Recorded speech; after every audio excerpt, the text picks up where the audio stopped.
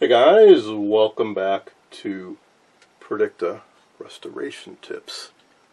In this and the following segment, we're going to be talking about the most distinctive feature of these televisions, and that is the swivel CRT head unit. In this video, we're going to be talking about what's inside the picture tube. The next installment, we'll talk about the outside, how to unmount them, how to open them up, and how to clean them. But first I want to talk about the Achilles heel of this and really all vintage televisions, the picture tube. Why do I call it that? Because without it, you don't see anything. They haven't been made in decades, there's a limited supply of replacements, and there's a demand for them. No one is repairing them, no one is rebuilding them.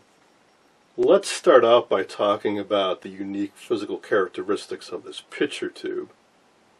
Philco invested a lot of time, money, effort into creating these. They called them semi-flat.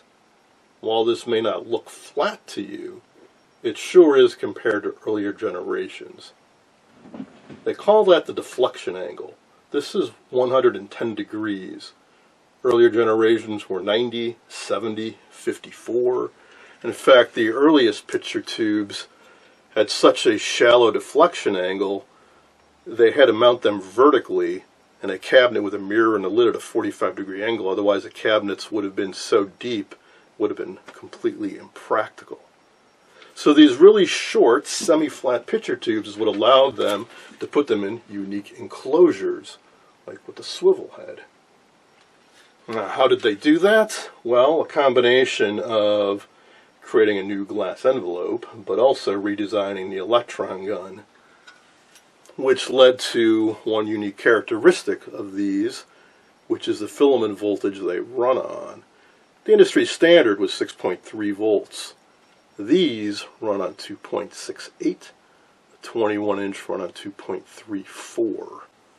They also have really short necks and really small electron guns. It's not just the envelope that has a steep deflection angle and is shallow, it's the gun itself inside the neck. It's a really, really short neck. So why do they have the goofy filament voltage?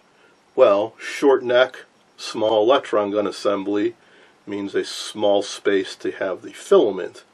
Filament is made out of resistance wire. The shorter the wire, the less resistance it's going to have.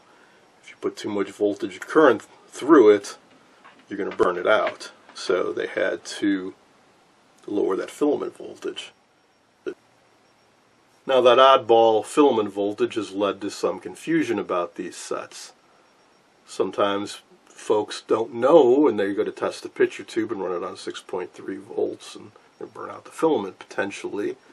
Luckily, filaments are fairly rugged and you can generally subject them to higher voltages for a while without them burning out. So hopefully you would notice that the filament is way brighter than it should be and you kill the power before you burn it out.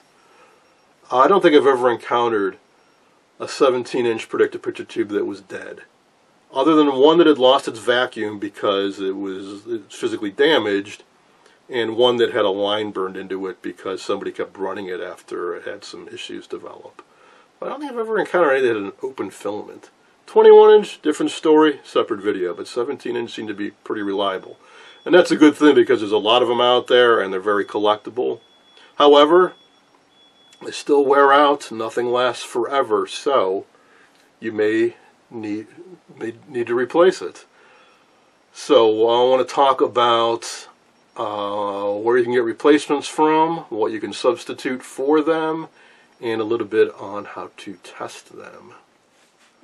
So ideally, sure, it'd be great to get a 17DA or DRP4 and just plop it in and away you go. They don't come up for sale very often. There are several 6.3 volt CRTs that are physically very similar. The pinouts on the base, typically a G1 and G2, may need to be reversed, but otherwise they're drop-in replacements. But you need to raise the filament voltage. Luckily, that's very easy to do because all the other tubes in the Predicta run on 6.3 volts. There's a terminal strip inside the set that has connections to the power transformer. One terminal is 2.68, one is 6.3. All you need to do is move the wire for the picture tube from one lug to the other. If you do, I suggest you leave a note. A good place to do it is on the inside back cover of the CRT housing. So when somebody opens it up to check the picture tube, they read it on the back. Say rewired for 6.3 volt operation, or rewired for, and put the specific picture tube type that you put in there. So a technician down the line will know what the heck is going on. Okay, that takes care of the filament. What about the other voltages on the picture tube? For example, there's an electrostatic focus pin, there's a G2 pin, and then there's the high voltage. Well, those are actually all fairly standardized. Electrostatic focus, you typically connect to either ground or 400 volts or so, whichever gives you the best focus. G2 is usually around 400 or 500 volts, and the high voltage 12 to 14,000.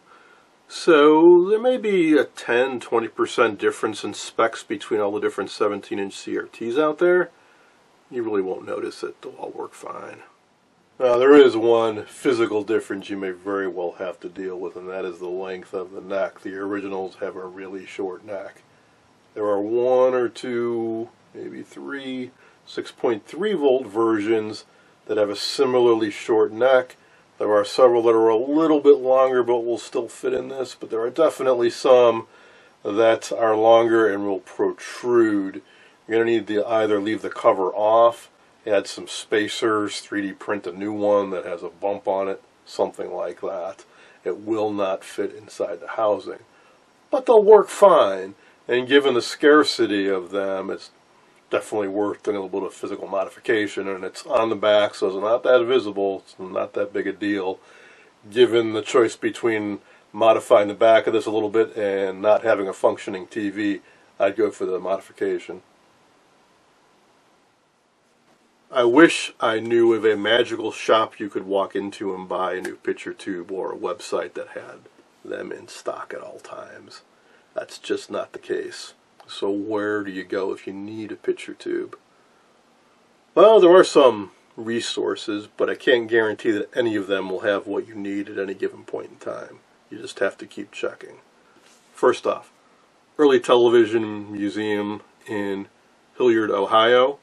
On their website, they have an area where they list black and white and colored picture tubes for sale. They update their inventory periodically. Check it daily. There are other people looking for them. You got to keep up on it. Surplus Sales of Nebraska, similar deal. They sell surplus electronics. Their inventory changes all the time. Mostly they have industrial and test equipment type cathode ray tubes. They do have some television picture tubes. Check it regularly. Set up a search on eBay. It may seem like the obvious thing to do is to search for a 17-inch Predicta television tube, and by all means go ahead and do it. And if you save your search, eBay will email you every day with any matching results. However, if it's a well-advertised listing with an accurate description, it's going to draw a lot of attention. There's going to be a lot of bidding. It's going to sell for a lot of money. You're going to have competition. So try something less obvious. Search for old TV tube or cathode ray tube or used television parts or something like that, and check it every day and wade through the listings and examine the photos and hope you can find what looks like a Predicta picture tube. Take chances. I've certainly bought picture tubes that were untested. Most sellers don't know how to test them. They don't know what they have. You may end up with a box of broken glass. You may end up with a dud, but it's an option. Certainly ask the collectors community. There are a number of Facebook groups. You can put a wanted to buy listing on the Antique Radio Forum and Video Karma. You can check Craigslist. You can check the Facebook Marketplace. And you may just want to buy a second Predicta. Buy one that's really beat up Hope it has a good picture tube you can scavenge and maybe get some other spare parts you might find handy.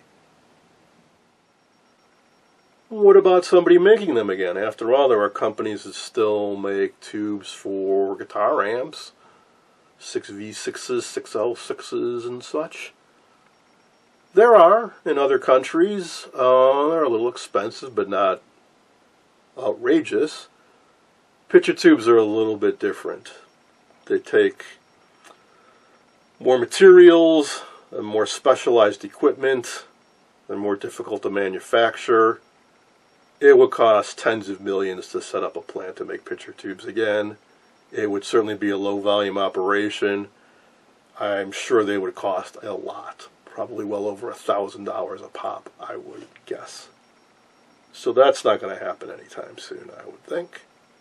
Eventually, maybe someday. I mean, the vintage video game people, the vintage computer collectors, Apple IIs and such, we're all in the same boat.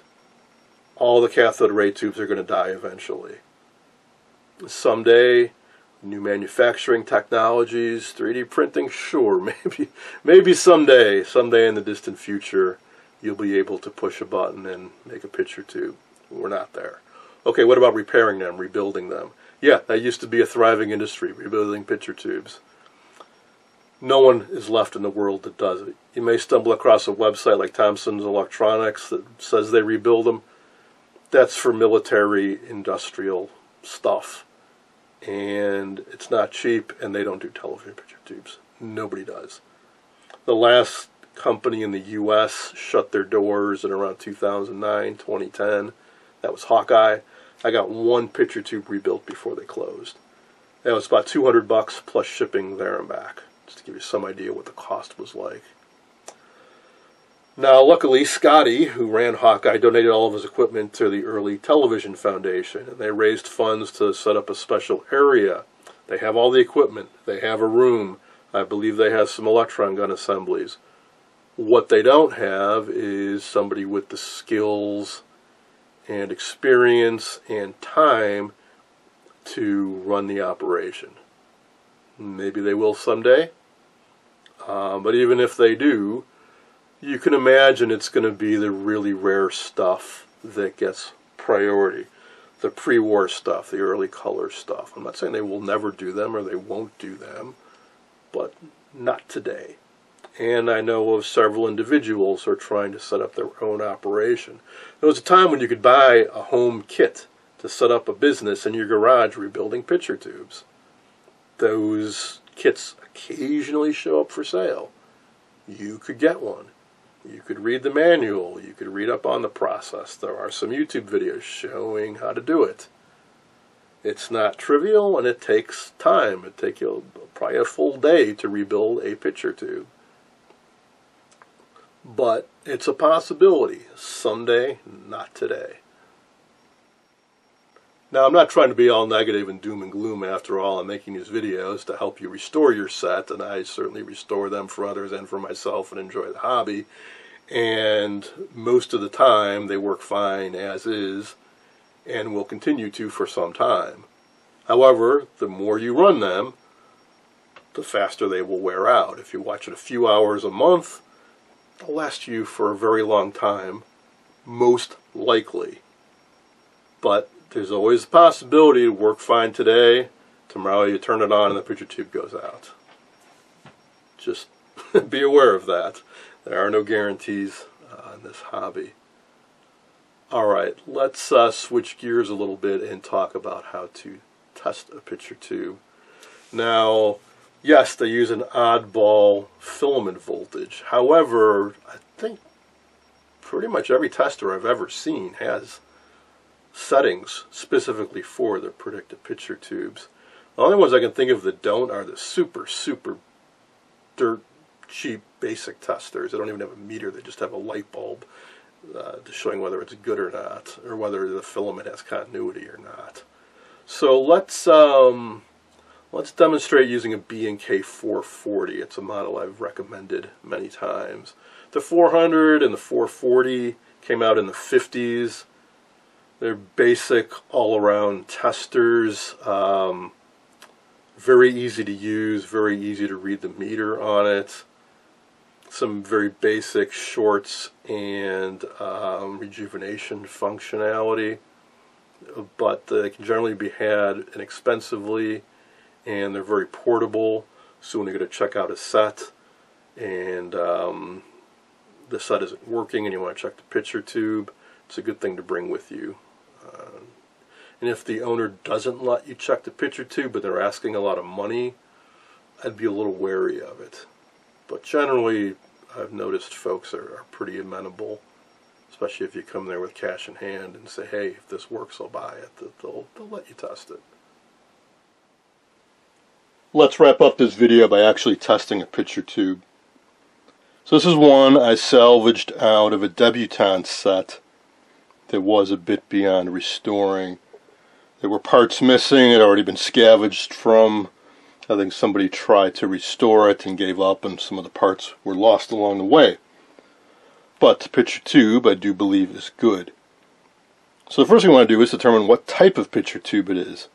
Notice there's no label. Normally in a Predicta, there'd be a label here that would say Philco, maybe SF17, 17DAP4, and 2.68 filament volts, something like that.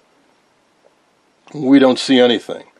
However, if we look around the perimeter, there is a label up here. And it says Channel Master Corporation. Under this bar, it's a little hard to see, but 17DAP4.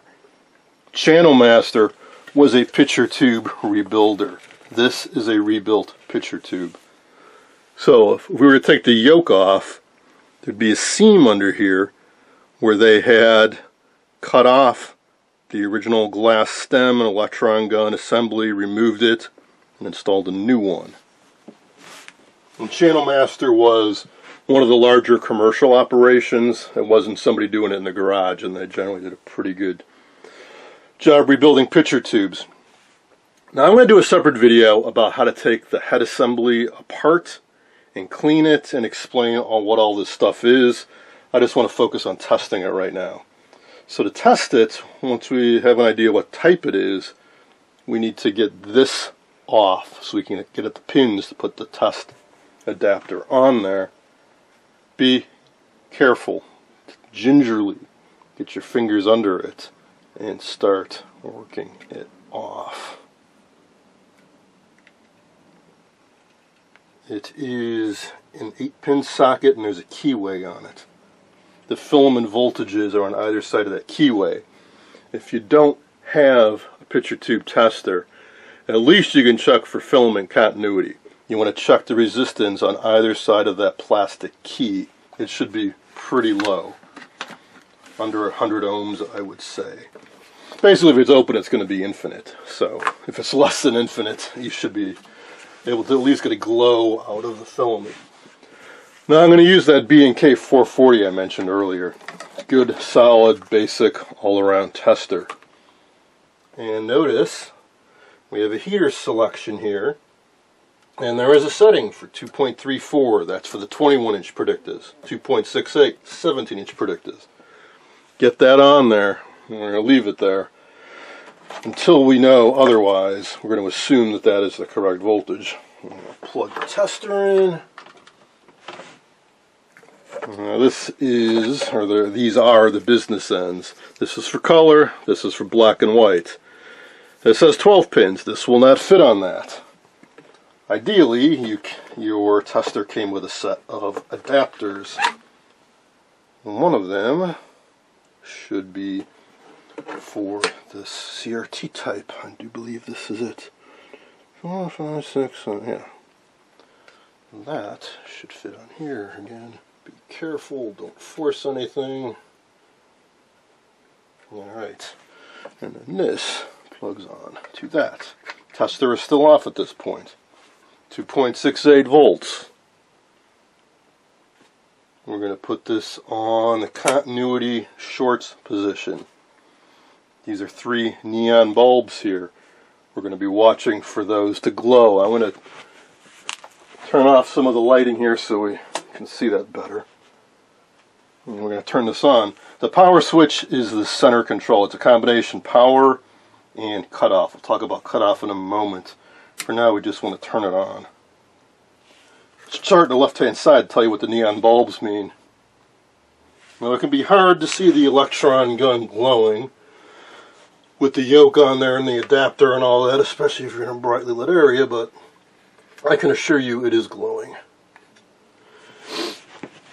And our neon bulbs are lighting up. These neon bulbs all have two sections, a left and a right half. The chart over here says if it's good, the leftmost will be completely off. G1, the left half will be lit up. G2, left half lit up. And that's where we are at. It's a good idea to let the picture tube sit for a good 10, 15, 20 minutes before checking the emissions, especially if you know the picture tube hasn't been powered up in a very long time. Sometimes they may have been sitting around for 50, 60 years. And if you get poor readings, don't immediately assume the picture tube's bad.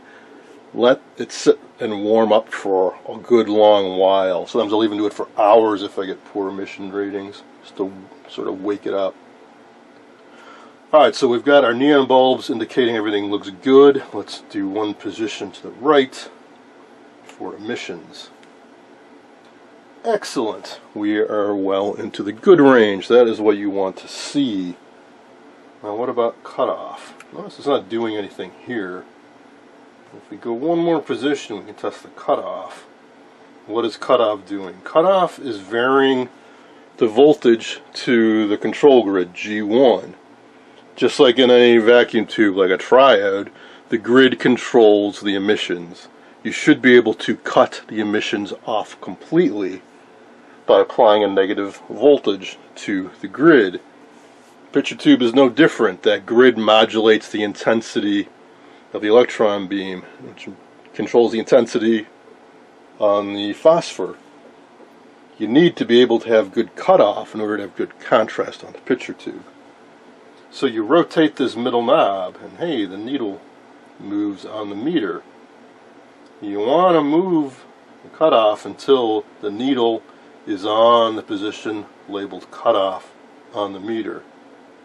And then see where your knob pointer is. If it's within those two marks, it's good. So we have good cutoff. We have good emissions. This is a good picture tube. That's as much as we need to do. If there were shorts, there's a remove shorts function. The absolute last resort you would ever want to do, if you've let it sit for hours and hours and you've got no emissions, increase the heater voltage. Go to 4 volts. Let it sit for half an hour, an hour. If you still have just crap emissions, maybe go to 5 volts, let it sit for a while. The last resort is use the dynamic intensifier. Rejuvenation, they call it dynamic intensifier on this. There's low, medium, high. Start with low. Basically, it will charge up a capacitor with a certain amount of voltage, and it will discharge it onto the cathode, the hope being that it can wake up the cathode. Downside is it does that by removing some of the material from the cathode. There's a limited amount of material on the cathode. The more you do this, the more the material you're blowing away. And that can be a few problems. One, the material that gets blown away can now cause a short on the grid. If you do this when it's face down, that material could end up getting onto the phosphor and causing some discoloration, some dim spots. You could completely destroy the emissions. I don't recommend using it. You'd be better off not using it and maybe getting a booster and elevate the filament voltage a little bit rather than zapping this. I know there are people that have done it. I know they've gotten great results. I never have. Or even if I have, an hour later the emissions were back to where they were or even worse. So I just don't do it. Now if you do get emissions and they're really poor, maybe they're at the edge of the bad or they're in the bad, that doesn't mean there won't be any image on the picture tube. There certainly will be. It just won't be as bright or well defined as it could be, as it should be, as a new one would. Given how scarce these are, if you just want to have a set you can power on occasionally to show your friends or whatever, use it until it's dead. Don't give up on them. And even if it is dead, hang on to them in the hope that one day they can be rebuilt. Alright, I think that is going to be it for this video. I will list the compatible and not so compatible 17-inch 110-degree deflection angle picture tubes in the description, and I'll include links to the video showing the rebuilding process and the various sources I said where you can look for picture tubes. Again, I'll do a separate video on how to actually remove this safely from the Predicta TV itself and how to get the plastic shell off of it. That's it for now. Hope you enjoyed this video on the ins and outs of 17-inch Predicta picture tubes. Good luck.